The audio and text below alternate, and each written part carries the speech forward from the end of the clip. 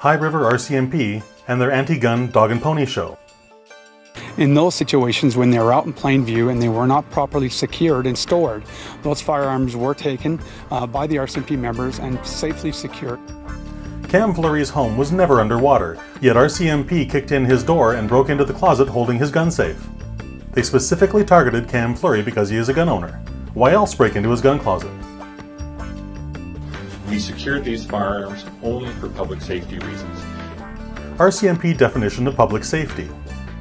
We will kick in your door and steal your private property whenever we feel the urge.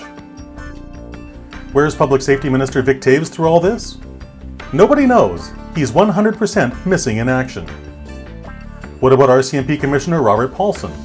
He's hiding out somewhere in an undisclosed location, praying that Sun TV will stop asking questions.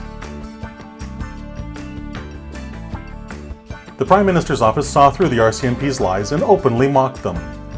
We believe the RCMP should focus on more important tasks, such as protecting lives and private property. Bloggers also got in on the mocking. ChristopherDiarmani.com posted this image.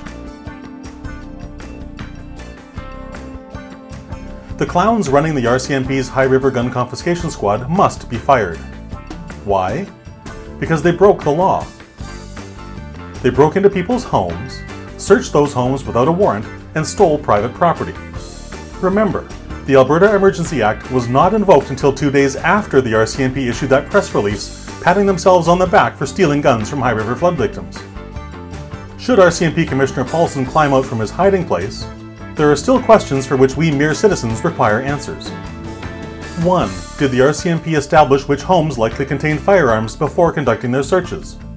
2. Were any firearms seized even though they were stored legally, either in a locked room or safe, with a trigger lock applied, or otherwise disabled? 3. How many firearms were seized, and from how many homes? 4. What were the formal orders given to those RCMP members who conducted these searches? And most importantly, 5. Who gave those orders? RCMP Commissioner Robert Paulson is very concerned. If only he were concerned about our rights. But he isn't. He's only concerned that Sun Media and bloggers like me keep demanding answers he refuses to give.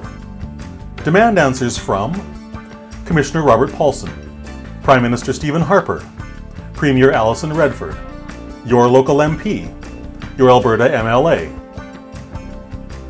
Demand the Canadian Charter of Rights and Freedoms be respected by the RCMP, and that those who violated it in High River, Alberta, be fired.